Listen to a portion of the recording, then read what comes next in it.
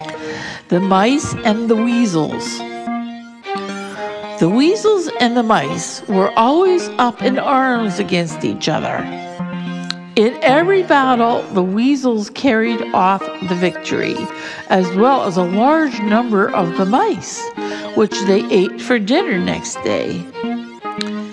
In despair, the mice called a council, and there it was decided that the mouse army was always beaten because it had no leaders.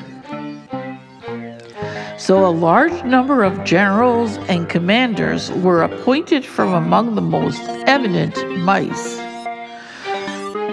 To distinguish themselves from the soldiers in the ranks, the new leaders proudly bound on their heads lofty crests and ornaments of feathers and straw.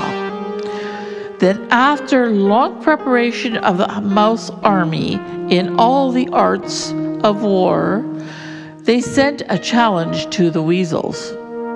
Now the weasels accepted the challenge with eagerness, for they were always ready for a fight when a meal was involved. They immediately attacked the mouse army in large numbers. Soon the mouse line gave way before the attack, and the whole army fled for cover.